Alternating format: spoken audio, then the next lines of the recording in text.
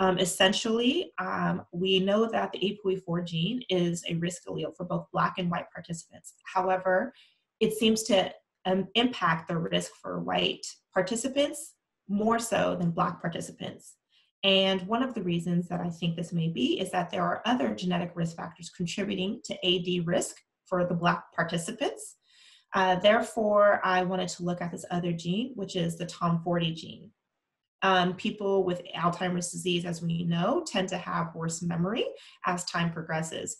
So I'm actually looking at how APOE and the TOM40 gene impact a person's cognition or memory over time. So the TOM40 gene is a genetic risk factor for Alzheimer's disease for both white and Black participants. Honestly, the TOM40 gene is quite controversial because it's linked very highly with the APOE gene.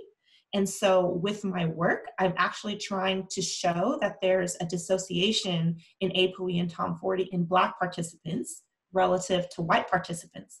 And this dissociation of the two genes, APOE and TOM40, in Black participants may actually contribute or protect Black participants in their risk for Alzheimer's disease.